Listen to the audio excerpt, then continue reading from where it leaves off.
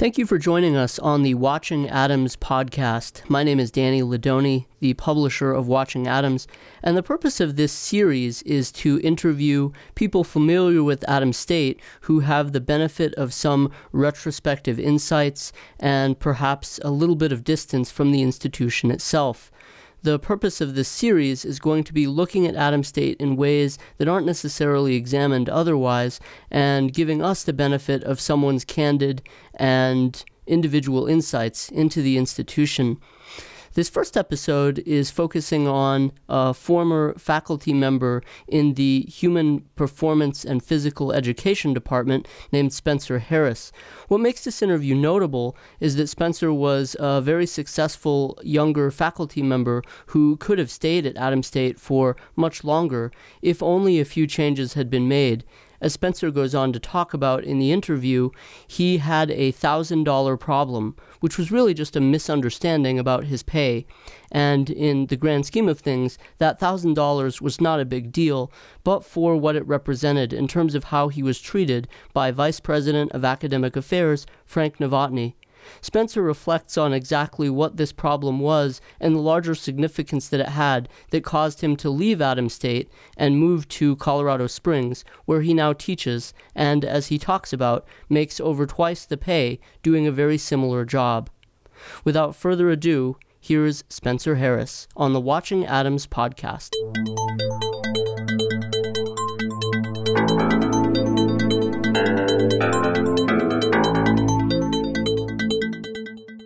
My name's Spencer Harris. I originally come from Cambridge in England. My background is really in sport and a field called sport development, which really doesn't exist in quite the same way in the US as it does in Europe. My education is primarily in sport development, which is kind of a combination between sport management and sport psychology. I received my bachelor's from North London University in the early 90s, went on to study a master's in sport development, and completed my PhD in sport policy, sport politics and sport management in 2013. Most of my experience is still in the sport development field. I've worked for a variety of agencies between 1992 and up to 2008, government agencies like Sport England, not-for-profits like Right to Play, and national governing bodies of sport like the Football Association, and more recently Major League Soccer in the US, although that's not a national governing body, it's a professional league that's closely related to one. So most of my experience is still in kind of professional sport, and in 2008 I decided to pursue a career in academia. I really enjoyed the research components of my job in industry and really enjoyed facilitating workshops and public speaking and that kind of thing, so decided that I would try my hand at a career in academia. Really enjoyed it. Worked at a university for 3 years just outside of London, in Hertfordshire in England, and my wife is American, and we always had well, I claim it was a tentative agreement. She claims that it was contractually set, that we would always come to America and spend equal time here as to what we had in England. And that's what really brought me to Atom State. I came to Atom State in 2011 to continue my career in academia, and since then have moved on to UCCS in 2013 and have been here since then teaching on the sport management program. So just to clarify, you taught at Atom State between the years of 2011 and 2013? That's correct, yeah. Okay. So given your background, why did you decide to move to Alamosa? I mean, the primary driver was really personal. It was about family commitment, and my wife being American, she has family in Colorado. That's what led me to a job search for open positions in America in the first place, and in particular in the Rocky Mountain region. And the fact that it was Colorado itself was even more attractive because it was even closer to her family. So that was really kind of the primary driver. But supporting that, I mean, we came down to campus. We received really friendly, really warm reception from various folk on campus, and Adams seemed like a really good place. We left there feeling very warm about Adams State. So the combination of looking for work in Colorado, and together with coming down to Alamosa and meeting with various folk on campus, really kind of convinced me that this was somewhere that could work. Great. Okay, so initially it sounds like you thought of ASU as a very warm and friendly place. What were your experiences like in the classroom teaching? There was definitely a culture shock, and that wasn't the students, that was me, and not being well adjusted. I mean, I literally left England on the Saturday, arrived in Denver, had to buy a car with my family, and then travel down to Alamosa on the Sunday evening and taught my first class that Monday morning. So I wasn't as well prepared as I should have been, and I certainly hadn't given enough prior thought to cultural differences between students in the UK and students in the US. So that was my responsibility, and I should have done much more about that. I was generally quite impressed with, well, I think there was a part of the student body at Adams that is exceptionally capable and exceptionally engaged in the pursuit of acquiring knowledge, of testing themselves, challenging themselves, and wanting to acquire greater intellectual capacity. And I came across a number of those students in our program, but I learned very quickly that there is also a large group of the student body that are there for other reasons, primarily athletics, that are quite negative or down on the academic side of what the university is supposed to be about. And actually I started to see quite low esteem towards the institution, what the institution was trying to achieve, almost to the point where the knowledge side, the academic side of what the organization is supposed to be about was being belittled. And the other part of the institution, the sport or athletic part of the institution, being held in far higher regard. And still to this day, I'm not sure where that comes from. I'm not sure if that's something that's created and perpetuated by the student body, or whether there are other forces at play within, particularly in the athletics department. I really don't know, but I certainly felt it the longer I stayed at Adams. Mm-hmm. So it sounds like there may have been some improvements that could have been made. Did you notice any improvements you felt could be made? And if so, did you express those concerns? Yeah, I mean, we had regular... I thought the department was exceptionally well run. And Bees and I, we didn't... I don't think we saw eye to eye on absolutely everything, but I did think she ran the department really well. There were regular meetings, was ongoing communication. Bees was very proactive in trying to tease out areas of concern and things that could be improved. In terms of so certainly there was the opportunity to discuss these things within the department. The interaction with administration higher up was, I have to say, fairly limited. I think I had probably a formal meeting once with higher ups within the organization. And maybe that's as much to do with me as it is them. I'd only been there a couple of years, so that's certainly not an open criticism, but more could have been done, I think, to create a culture where there were folk higher up, certainly in the senior management team, that were wanting to know how the organization was running at the grassroots level, so to speak, how things were going in the classroom, how programs were evolving, how faculty were developing, those kinds of things.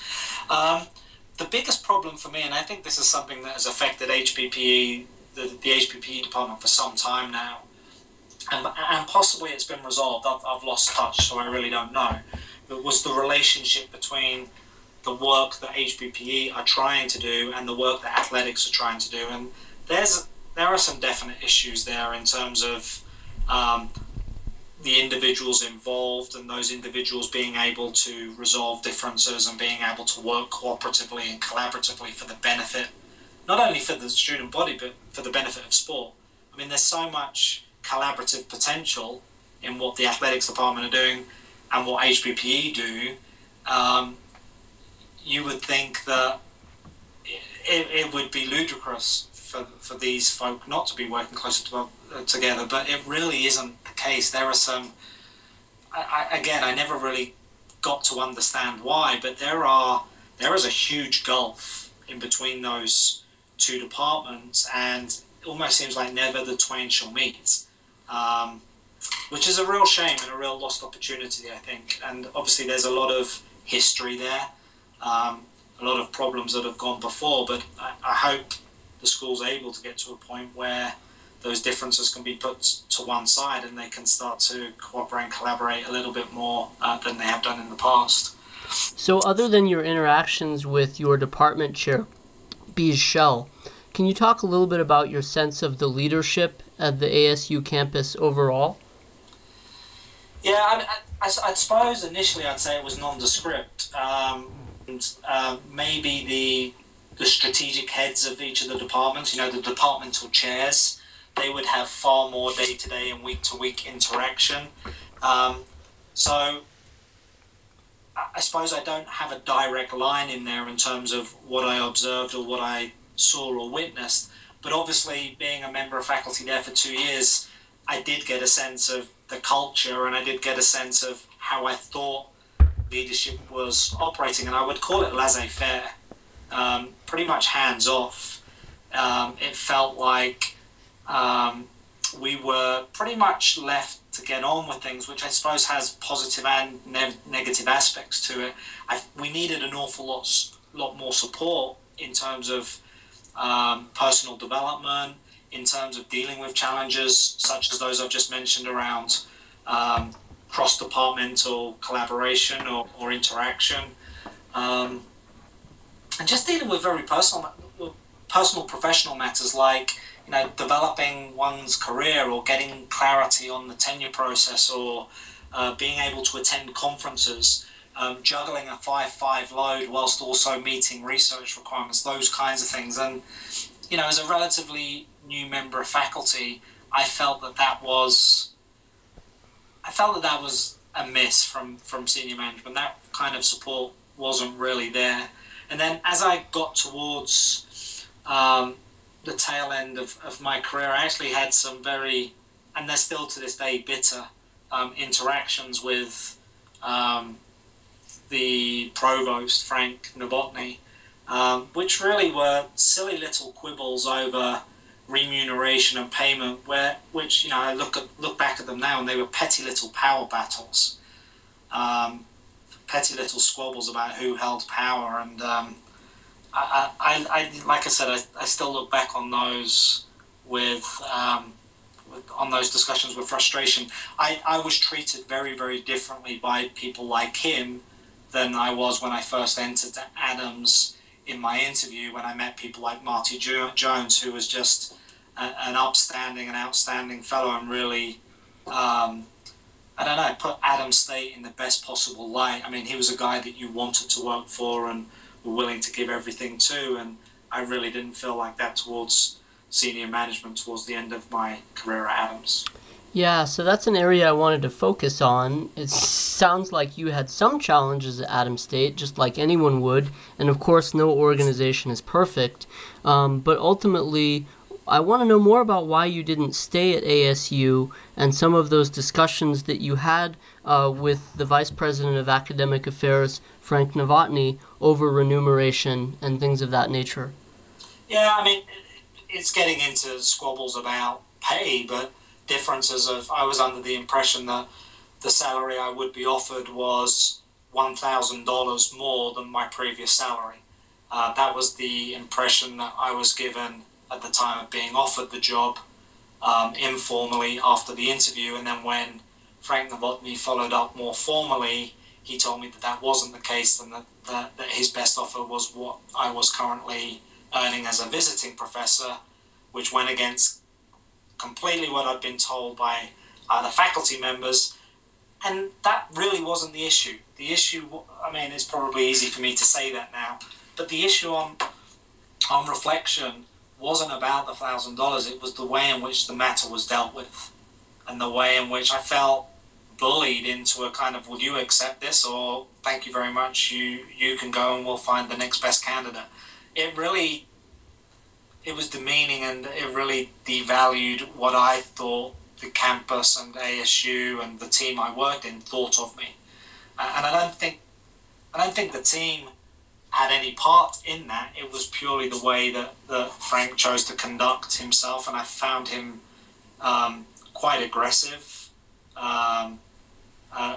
quite forthright style. And like I said, he knew the bind that I was in it with a young family, etc., and that seemed to form no part of, not so much his decision, but no part in how he conducted himself. So would it be accurate to say that you felt somewhat exploited in your situation, that you didn't really have a lot of room for leverage, and the amount of money discussed, while $1,000 is not pocket change, in light of a year's salary, $1,000 is not especially significant?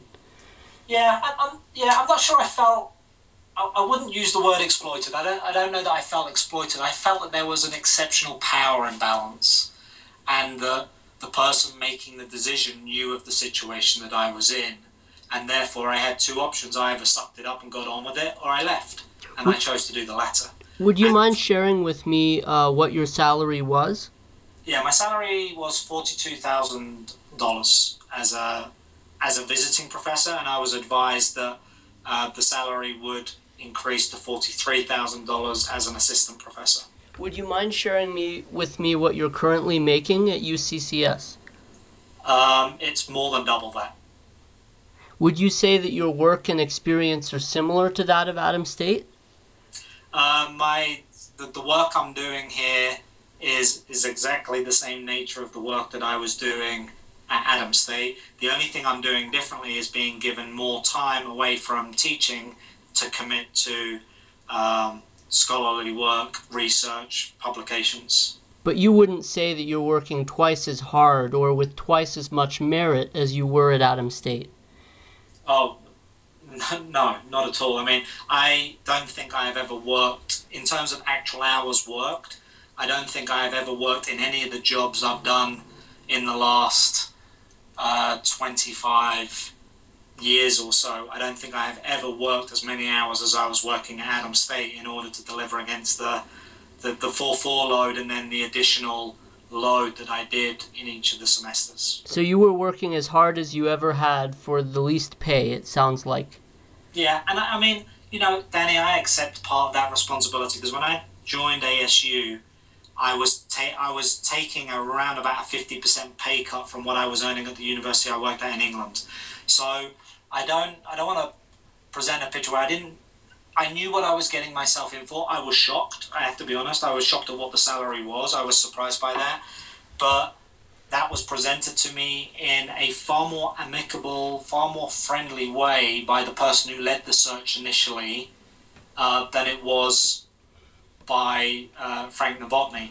You know, it was presented in context. It was given against the financial resource difficulties that the school was in, and presented in a far more cordial manner, a far more, you know, positive manner, dealing with me as a human being rather than somebody that was a pulse to fill a job, and if I didn't like it, then I could get on my bike and then find somebody else to do it, which is how I felt pretty much in the discussions that I had with Frank Novotny.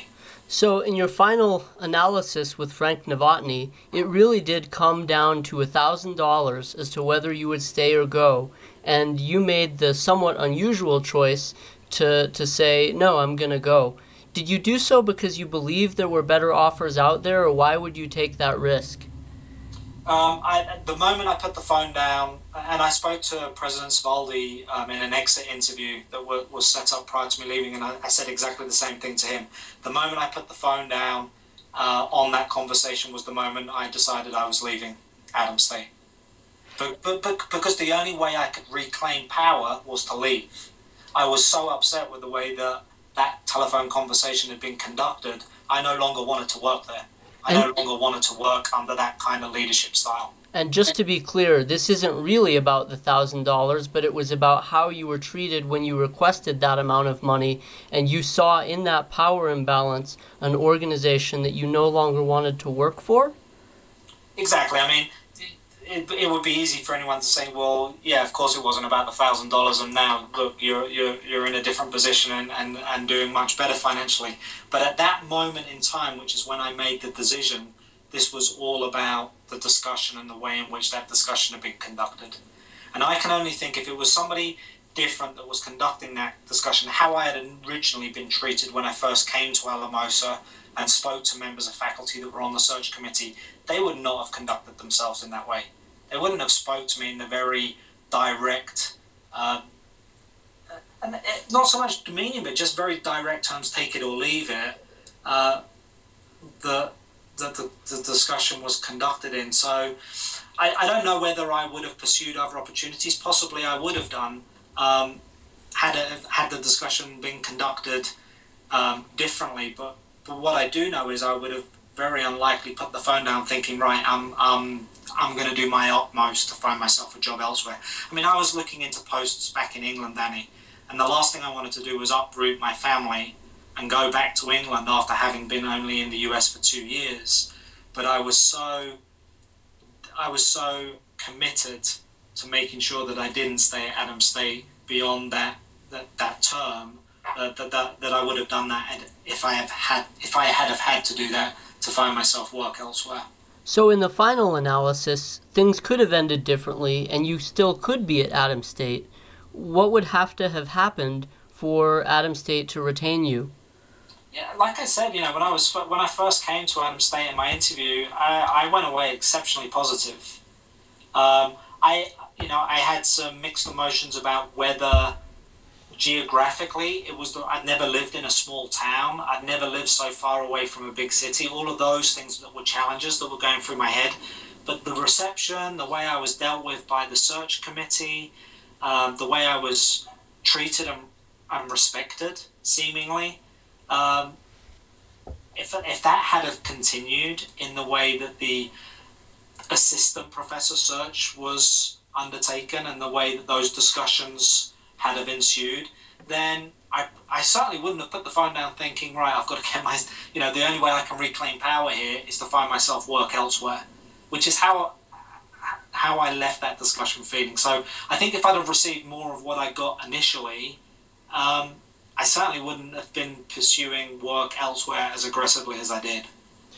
So one thing that I understand, and I recommend your clarification here, is that after being hired at UCCS, you learned that some of your colleagues on the search committee had some perceptions about Adams State and your time there that may have adversely affected your application? No, sorry, I think I've maybe said something that's slightly confusing there. What happened, when I was first hired, I was hired as a visiting assistant professor. That was for a 1-year position. And this is at UCCS? No. This was at ASU. Okay. And then during that year, an assistant professor position became available in the program, and I applied for that position within ASU. The way that search was concluded was very, very different to the way in which the original search for the visiting assistant professor was initiated. Night and day difference. With the original hire for the visiting professor position being conducted in a very open, very warm, very friendly, very positive environment. And the closing of the assistant professor position around about 12 to 18 months later being undertaken in what I would describe as quite a hostile, bullying environment. Can you describe a little bit more what was hostile about it, or what bullying you experienced? Yeah, maybe, the hostility was around the not even being willing to enter into a discussion about what I had previously been told around what the terms and conditions of employment would be. So the fact that the fact that Frank Novotny had a different impression of what those terms and conditions were is one thing, but the fact that he would not even enter into a discussion or dialogue on what I had been told, why that was inaccurate, why there had been a change, or any of that. The fact that, look, I think the conversation went something like that. Look, this is the offer on the table, take it or leave it. And it was, I mean, some people like that level of directness, I suppose, or that distinct black and white nature of discussion, but I certainly didn't appreciate that. Frank knew that I'd just had my second child, newborn child, a couple of months earlier. So I think it was a fact of, this is what it is. You're pretty much stuck here with that offer, and if you don't like it, find yourself something else. That's certainly my perception of the situation, and that's why when I put the phone down, I decided, right, I'll seek the latter path. I'll find myself something else. Thank you very much. So, describing what you just told me, would you say that there was some degree of discrimination against you based on your family situation? That your pay was being withheld from what you understood it to be because the VPAA knew that you weren't in a position to make a better offer?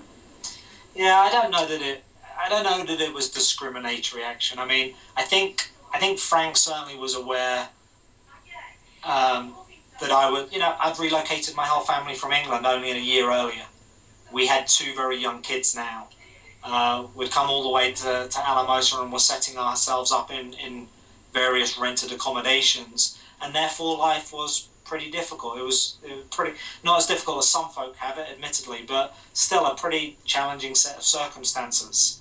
And, therefore probably the last thing we needed was another move. I don't think that his decision to offer the 42,000 was a discriminatory act, but I do think it was. I think it was pretty thoughtless, and more importantly, the unwillingness, as I keep coming back to, I can accept the decision to pay $1,000 less than what had originally been discussed. What I can't accept is a person who's not willing to enter into any kind of dialogue or discussion about why that's so. I mean, it sounds to me like more than discrimination against you personally, the university seems to just make a policy of saying, okay, you're in Alamosa, you're stuck here, so we're going to pay you what we feel like, and if you try to come back with a higher offer, we will stonewall you. Would you say that that's accurate? Yeah, I mean, we didn't even get that far, to be honest. I wasn't trying to negotiate a higher offer. It was simply, it wasn't like I was trying to bargain here for above what I'd originally been told was the amount. It was a case of I was under the impression, and maybe it was a miscommunication, maybe it was a misinterpretation, but nevertheless, I was under the impression that there was $1,000 extra to be paid. And when I spoke to Frank about, I thought the salary for this post was at 43. It wasn't even, it wasn't the fact that it was 42. It was the case that there was an unwillingness to discuss that, to explain it, to sympathise, to empathise. It was just a case of, well, this is what it is. You either accept it or you don't. Mm-hmm. Okay, but I guess what I was referring to earlier was, since you've arrived at UCCS and colleagues of yours who know you're from Adams State, have they expressed any impression of Adams State or of your time there? Yeah, there have been a couple of incidents. I mean, I think there are folk that I work with now that advise that I don't promote to generally the fact that I've come from ASU. I don't think it's a school that's held in high regard. It's not a school that the school here wants to be associated with, which I think is a shame. I think that's one of the problems of Adams State, right, is perception ruling reality. And I think there is some really good work that goes on at Adams State, and I know that there are some really good professors there doing very good work, and there are some exceptional students. So I don't think that perception necessarily reflects reality. But there are certainly some things at Adams State, the culture being one, the treatment of faculty being another, that could be improved considerably. So my sense of what you just said is that your colleagues advised you not to promote too heavily that you taught at Adams State? Yeah, there were discussions with one or two faculty members here that the discussion that I had come from Adams State, let's put it this way, the discussion that I'd come from Adams State was around, well, let's not focus on that too much. Let's focus more on the fact that you're a graduate of Loughborough University and that's where you have your PhD from. And we have to take this in the context, Danny, of me being in a college of business now. So I'm in a setting where there are folk that do give attention, probably more so than perhaps other colleges of where my studies have been completed and where my previous work has been undertaken. And I wouldn't say that these are, absolute letters of law, you must not do this and you must do this. It's more advice of, you want to associate yourself and have an affinity with certain highly reputable organizations and institutions rather than those that we perhaps don't class to be the same. Got it. So, wrapping up this interview now, are there any recommendations that you would make to the university moving forward based on your experiences? I mean, this may seem somewhat flippant, but I think a start would be to start treating faculty the same way that folk that work in athletics are treated. And that's an outsider's perspective, but I was gobsmacked at the difference and the prestige and profile that athletics seem to have against the bread and butter of the institution, which is the folk that make it a university, the academic staff and faculty members. And I think there's definitely a swagger to a lot of the folk that work in athletics, and no wonder. They seem to have an incredible sway of influence and authority and power within the institution, certainly the lion's share. So rebalancing that power and making sure that faculty are equally respected, I think would be a start. And I think a more inclusive culture. I think Adams does a great job at trying to think of an inclusive culture for students, but I don't think it does the same for staff and faculty. And it does strike me, looking back at my time there as an institution that was awfully hierarchical in terms of how business was conducted. I think the departmental meetings went a long way to sharing ideas and discussing things at the programmatic level. And members of staff in the department should be commended for that, because I think Bees and the staff within HPP did a great job there, but more needs to be done at the senior and middle management level across the whole institution in terms of collaborative and democratic decision making across the whole academy. So you talked a moment ago about the influence that Adams State Athletics had over the institution. You talked a little bit about many students who might have been less than engaged in their academic work because they were really there for athletic-related reasons, and also the resources and respect that you saw members of the athletics community and administration side of the university commanded. Can you talk a little bit more about what you observed and why you saw that as being problematic?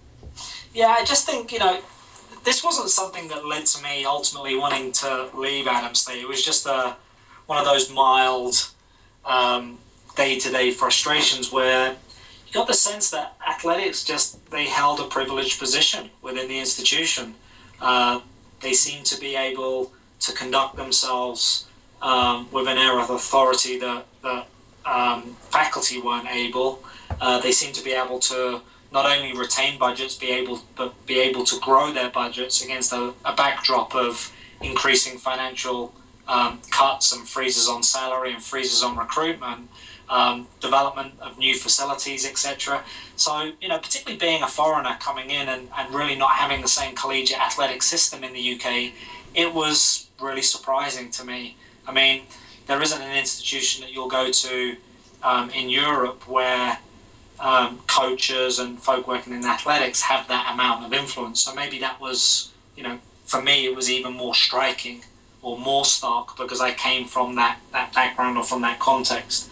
But, Yeah, it was just a mild frustration in terms of how is it that the university's strategy and leadership can give athletics so much favour over the academic institution. I mean, surely the reason people come here is to pursue a degree. It's a degree granting institution. It's a university first and foremost.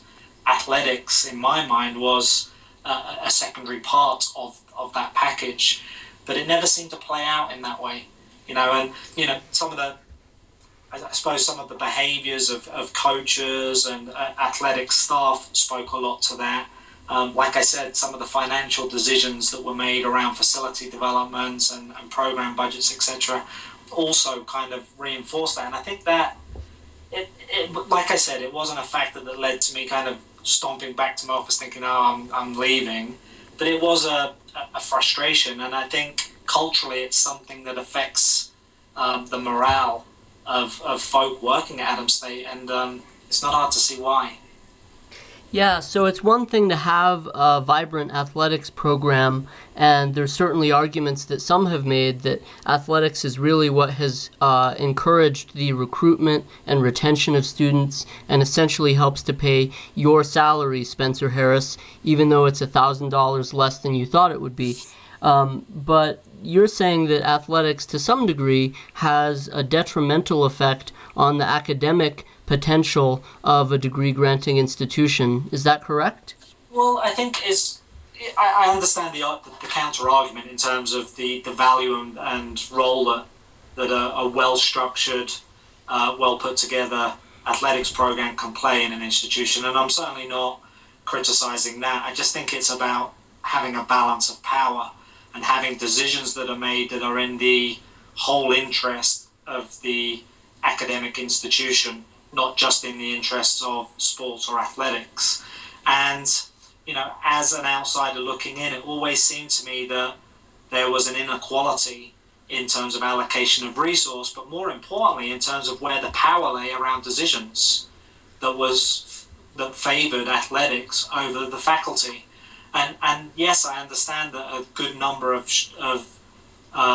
athletes or a good number of students that came to Adams came because of athletics. But to sustain those student athletes and to continue to grow the academic institution and the integrity of the institution, there has to be a rebalancing of power between faculty and athletics. Otherwise, you end up with a school that makes its decisions and does as well as it possibly can on the sports field or on the track, and ends up compromising the academic integrity of what it's trying to do on the educational side. So for me, it's just a case of rebalancing who has power, rebalancing where financial resources are invested, and rebalancing the priority given to various voices in the decision-making process. And then just based on this interview, I would also ask you, assuming Frank Novotny listens to this podcast at some point, what would you like him to know, or is there anything that you would say to him moving forward? No, I mean, I don't hold grudges, Danny, and what's done's done. I just wish that we'd have had a more open and more respectful dialogue than we did, and had we have done that, maybe in completely different situations to the one I'm in now.